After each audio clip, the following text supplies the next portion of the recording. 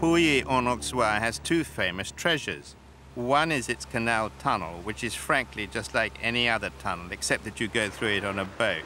And the other is Mr. Diard.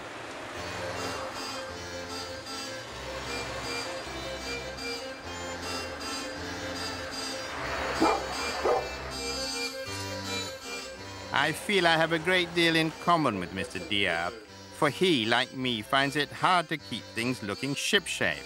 It's not to say that he doesn't know where everything is, he does. It's just that it looks so chaotic to the visitor. I was brought up at the height of the British Raj in India, where, I am now very ashamed to say, everything was picked up and put away for me.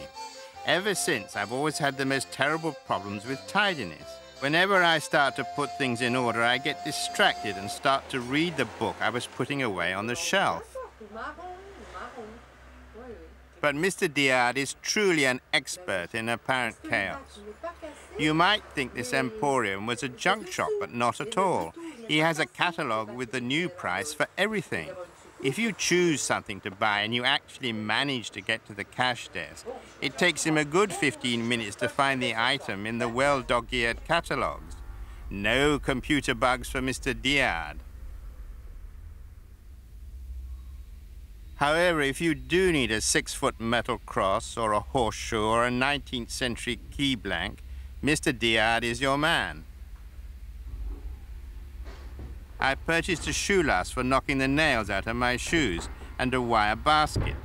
I like the look of it, but have no idea what it's for, except possibly washing parsley. Ah bon? Ça coûte 180 francs. 180, vraiment. Bon, excellent. 180 et puis 35. Ça c'est 200. 215. 200. Oui. Oui. Et ça c'est le 200. 200. Et encore 5 fins. 215. Ah oui, oui, oui, vous avez raison. Vous avez raison, oui. Made like a steel trap.